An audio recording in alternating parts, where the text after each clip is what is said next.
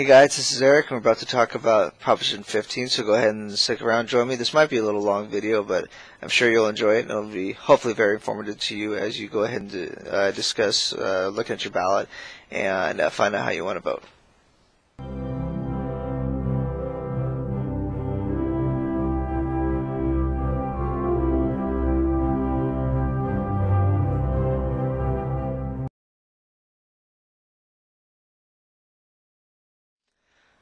Hello everybody, welcome back. Again, this is Eric, and I'm going to be talking to you. We're going to be talking about Proposition 15. That's why I titled this Suicide for the Small Business.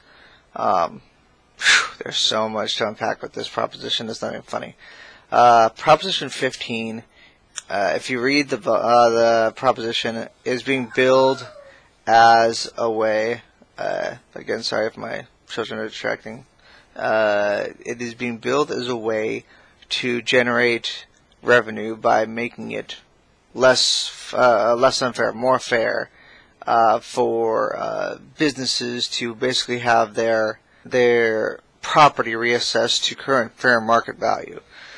But really, they make a big deal in the law in several provisions to state this is not an attack on Proposition 13. Not going to touch residential, going to leave it alone, blah blah blah. But they're completely disregarding the fact, all throughout this law, that ultimately speaking, you're basically attacking small businesses. I mean, even if you read the law, it says that one of the endorsers are small businesses. And considering that premise, people are like, well, why would a small business even bother to endorse something like this that I'm saying is a death knell to them? Well, if you consider there's a legal definition of small business, I believe it's up to 500 employees or something like that. But we're talking about the mom and pops over here. Small businesses owned by mom and pops cannot afford to have massive tax hikes just because they want to be more fair. And the law itself, the wording of the proposition itself seems to be a continual refocus on, well, the big businesses, it's only targeting them. No. This will target all businesses. And here, let me go into my notes just to help us out. Well, the very core principle behind all of this is that the state owns your property, not you. So they are deciding, and this is what I mean by that. In effect, property tax is the state charging you rent to utilize your business. And if you refuse to pay the rent on it, say you're renting a house, just for example, just to generate the image. If you are generating, if you are owning a property, and you're renting it to somebody, you still own that property. They may be living there, they may be doing whatever out of there, but you still own that property. And by definition with this, if somebody refuses to pay you that rent, you can evict them. Well, in this case, the state, through the property tax, is saying even if you own your building, they still inherently own it because they're going to charge you that property tax. Otherwise, if you refuse to pay that property tax, then what's going to happen? If you refuse to pay your property tax, well, then they're going to have generate liens against your property. Well, you're saying, well, I own my property, not the state. Well, then, if you refuse to pay the property tax, then they're going to begin removing you from that property. If you refuse to go, they'll place you under arrest. If you refuse the arrest, saying, no, this is my business, this is my property, well, then ultimately speaking, then you have to, you're going to deal with law enforcement, and we've seen what happens whenever people refuse arrest. So I'll let your mind go where it is going to go with that. But ultimately, this property tax is the state asserting or even increasing its claim that it owns the property that supposedly you do, that your business is in, and the building that your business is in, instead of you. But that's another discussion. I just figured that I'd reinforce that principle for you. So going back to my notes, going into the actual text of the law, and if you look at your screen, you'll see that it is going into the provisions of where under the pro arguments that the state is reclaiming money. Now, by definition, reclaiming means that they're going to take back money that they that it is owed to them, that they already owned. Well, in the very provisions of the current law, they can only receive from you, the business owner, the small business owner, that which the law already allows them. That's, they're going to say reclaiming this. That they're placing a claim on your profits. They're saying your profits are actually our money, so we're going to go ahead and reclaim those instead of them being your profits, and then the state only collecting that which is owed to them by law. They seem to think that, well, actually, because property values are increasing, you actually owe them money. So the whole point of this proposition.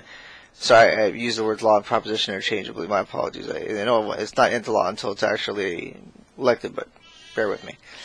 And so ultimately speaking, they believe that these small businesses are basically hoarding their money, which they want to reclaim under the very basic tenets of this, which is obviously ridiculous. Now, for those of you who are looking at, say, all these people support it, the only people, like I said, who support this are the ones who directly benefit from it, whether it be parents who are going to receive more money to the schools, or the teachers who obviously are going to look at a pay bump, or even possibly various businesses who might enjoy the idea of relying on other sources of to increase the local infrastructure and roads and whatnot.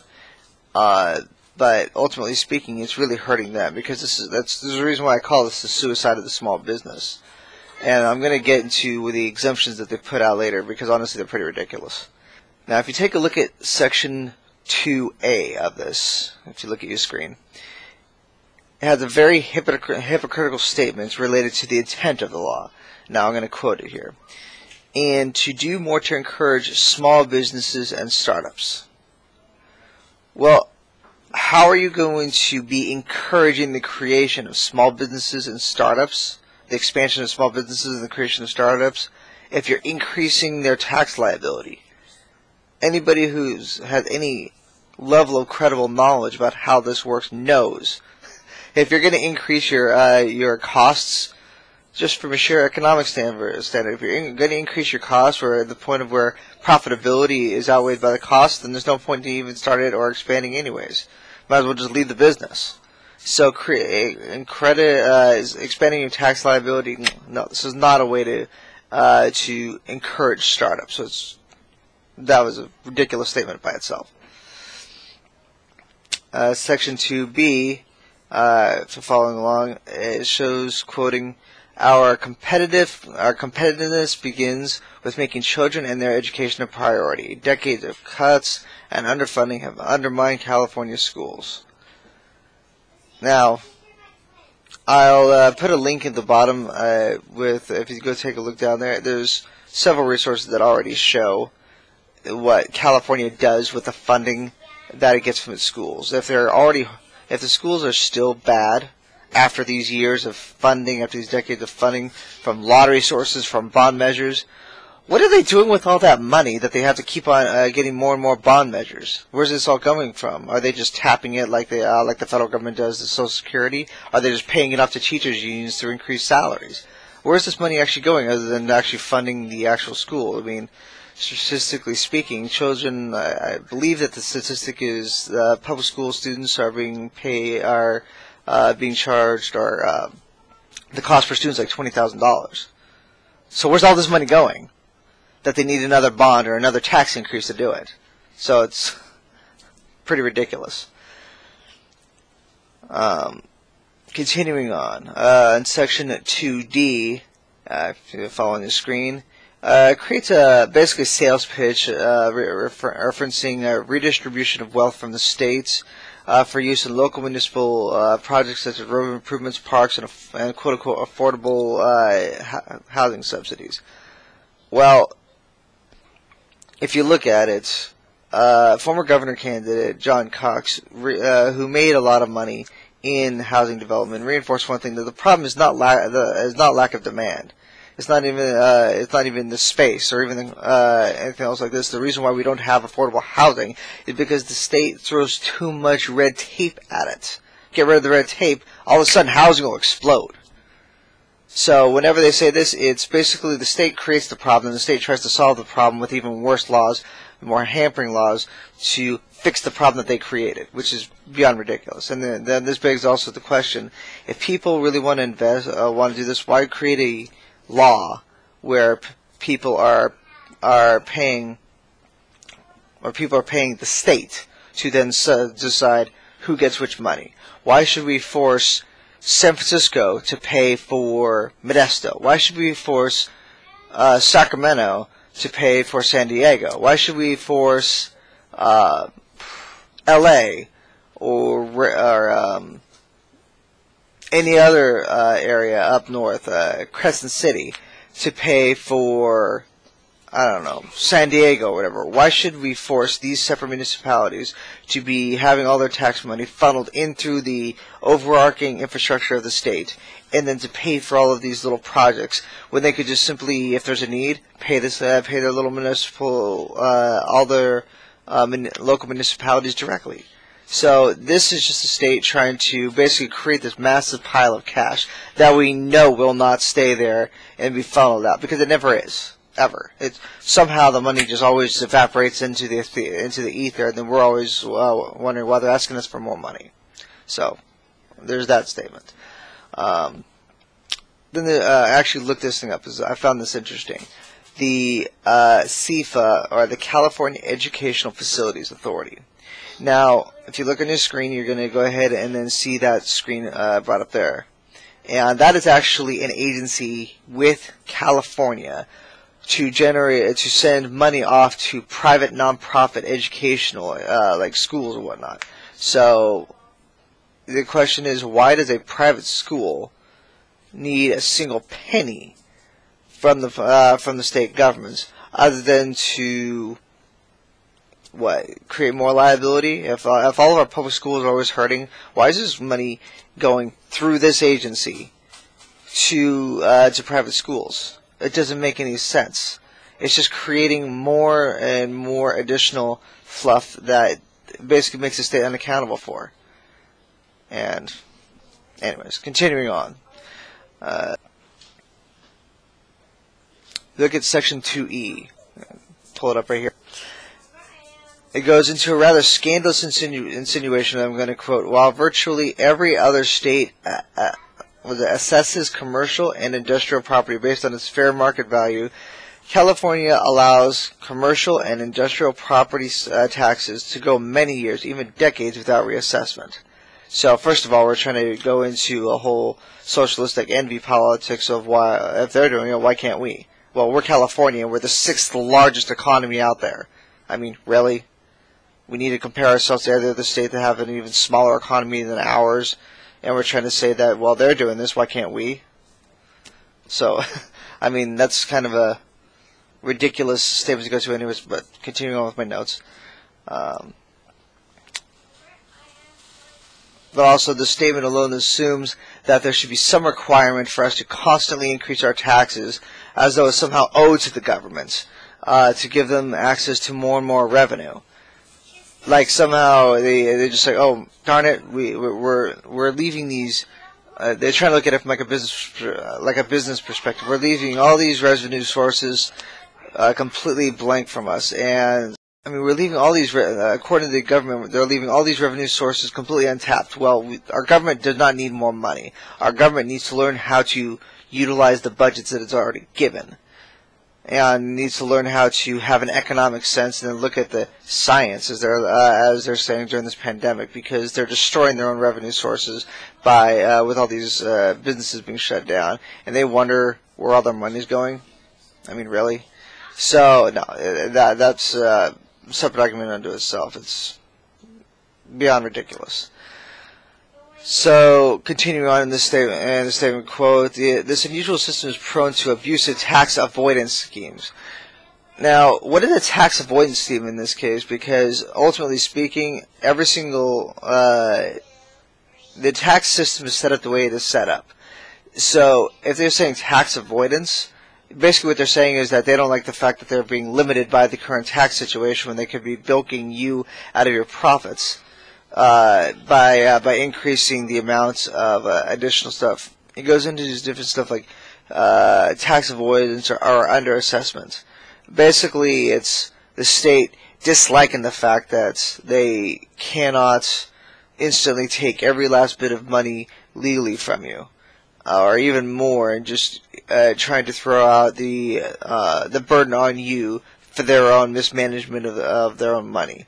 So they want to reassess it and basically put the blame on you as a small business for not paying out even more, your quote-unquote fair share, when you're already paying out your fair share based off the legal requirements. So continuing on. Looking at my notes. Okay, in subsection H, it goes into the concept of affordable housing again. It's kind of a sick joke.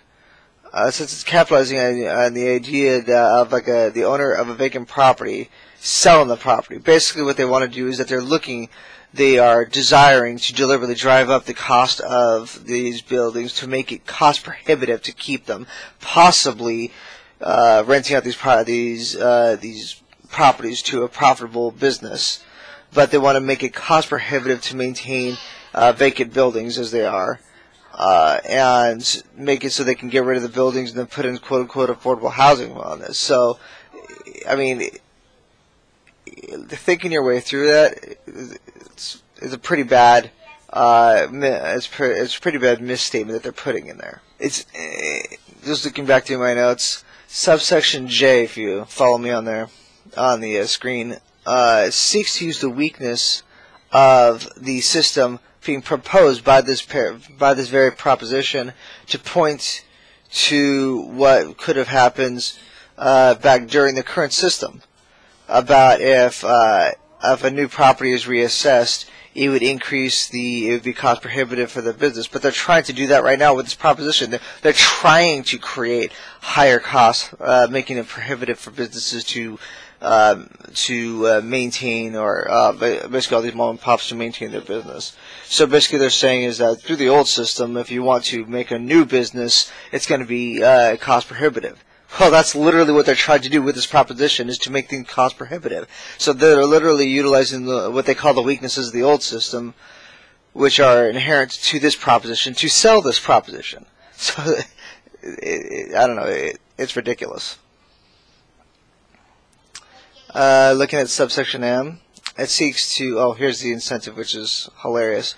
Promote an incentive to small business by creating a tax exemption on equipment and fixtures of these small businesses. Now, I mean, to me, that's like honey-flavored poison. Oh, small business, you'll be exempted from paying the tax costs of the equipment if you should want to continue on. Well, great, I can buy equipment now, but long term I'm going to get bilked because the reassessment of the fair market value of the building that I'm in is potentially even higher than the cost of the profits I'd be getting from even investing in these new equipments. So I mean, really? Later on in the proposition, it even points out to the fact that the minimum requirement is per year about $500,000 worth of cost. But ultimately speaking, for you as a small business person, you have to take a look at the amount of money you have left over from your profits to be able to reinvest in stuff. Now, even if they do make those tax exempt, there's still the cost of the equipment and the fixtures they are trying to put into your business, while they're taking a look at the owner of the building which you're in, saying, oh, by the way, we're going to increase your costs. So, I mean, ultimately speaking, it's not really a benefit for you guys at all. It's basically your long-term death. Hence why I call the video Suicide of the Small Business. Yes, in subsection N, which you can look at right there, it seeks to undermine the intelligence of the voter by promoting more envy politics, socialism, saying, reinforcing the fact that people need to pay their fair share. Well, the whole concept of fair share, meaning that this person has more than I do, therefore they need to pay more because I'm being forced to pay more, and they have all these loopholes that are around there. But the loopholes themselves are available to anyone and everybody. So they're basically they're trying to reinforce this level of jealousy in what other people are having to pay or not.